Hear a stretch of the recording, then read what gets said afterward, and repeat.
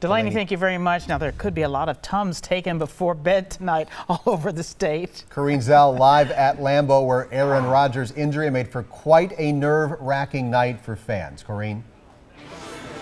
Stephen Carroll, so many emotions and a lot of nerves, but right now people are breathing a sigh of relief. Here's what they had to say after the game. It was like a roller coaster. Have you ever been to Cedar Point? That was like it was. You were at the very top, and then all of a sudden it dropped, and then we're like not doing anything, and then all of a sudden we started coming back, and it was awesome. It's going to be an instant classic. Celebrating 100 years, instant classic. Rodgers, he's a bad man. He's a bad man. Love to watch him play. It's going to be a great season. I got my whole hour's worth out of this one. There was some doubt for a bit, but now fans are back to having high hopes for the rest of the season. They're still having fun out here tonight, trickling out of the stadium. Chants and all, guys. It wasn't